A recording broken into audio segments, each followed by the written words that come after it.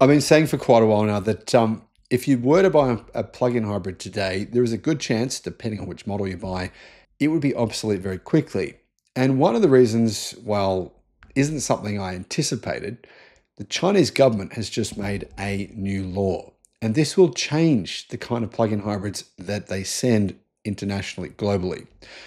There will no longer be short-range plug-in hybrids with less than 100 kilometers. Here's why.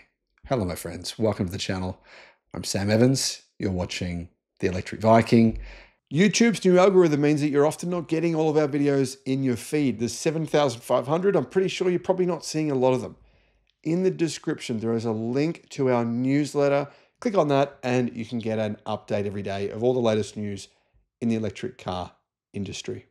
And plug-in hybrids in China will now have a minimum range of 100 kilometers. And the reason they'll have a minimum range of 100 kilometers is very, very simple. Because they'll no longer qualify for subsidies if they don't have a minimum 100 kilometer range. And they need those subsidies. Trust me, they don't want to not qualify. That'll mean that very, very quickly, nearly every plug-in hybrid in China will have a minimum of 100 kilometers of range. The CLTC, so that's probably about 85 kilometers of WLTP range.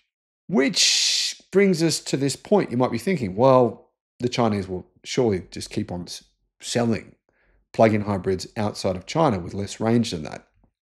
Here's the thing, it just doesn't make economic sense to do that. China's car market is 32 million sales per year. To give it some context, that is 32 times larger than Australia's car market. 32 times. It's more than double. Europe, only 14 million sales per year. North America, 16 million. Basically, put Europe and North America together and China sells more cars in China alone than those two locations.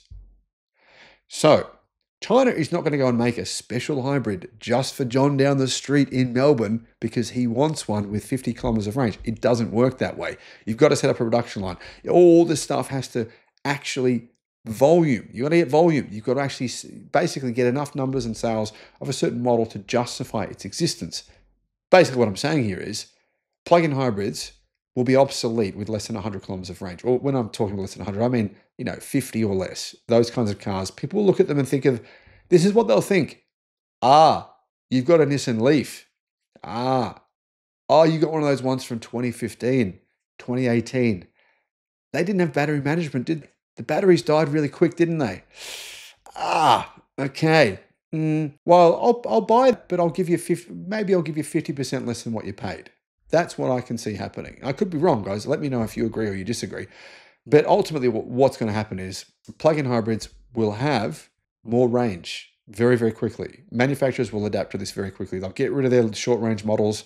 There's many short-range models with less than 100 kilometers of ranges. In fact, hundreds.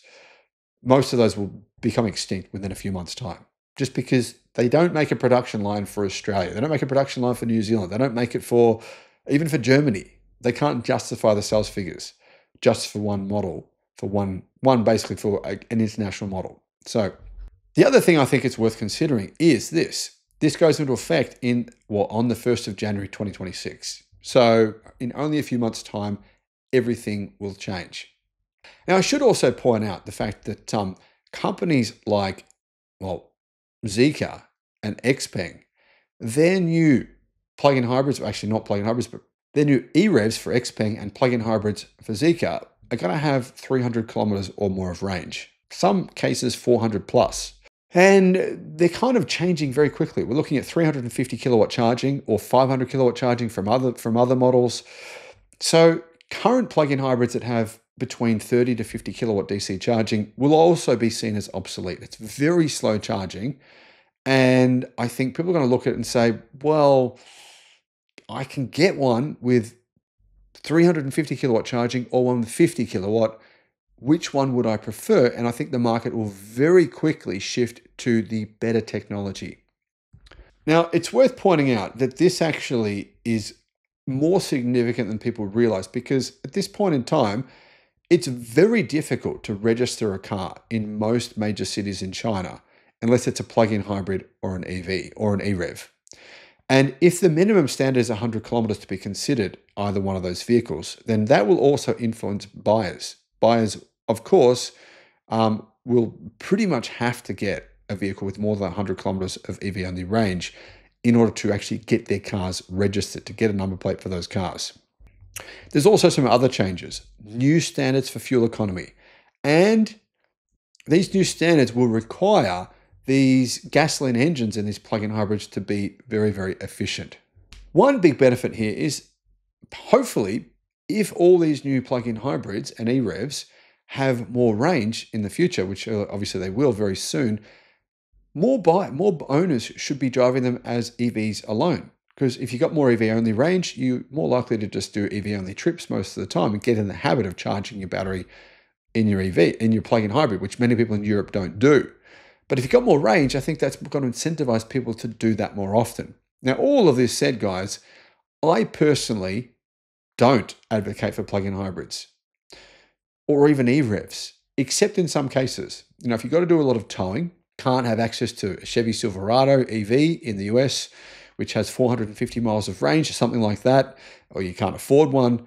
If you've got to do a lot of towing, then I think an EREV in some instances does make sense today. It won't in the future when we have a lot more EV range, but I can understand why it would make sense today. That said, I'd still, if it were me and it were my money, I'd be waiting for an EREV with 300, 400 plus kilometers of range. And then I would consider, you know, getting that vehicle for towing. I think that would be an option. But that said, EVs, the range of them is continuing to increase. And whilst there is not a lot of vehicles available that can tow a lot of distance, and I'm talking, you know, big caravans and big boats, which some people do have, that will change a lot over the next couple of years. Let me know your thoughts. How do you see all this playing out? Thanks for watching. The Sydney EV International Motor Show. If you want to get a 50% discount on your tickets, all you got to do, click the link in the description and use the promotion code that's in the description. Just copy and paste that. Now, I should mention there's only 200 tickets available per day.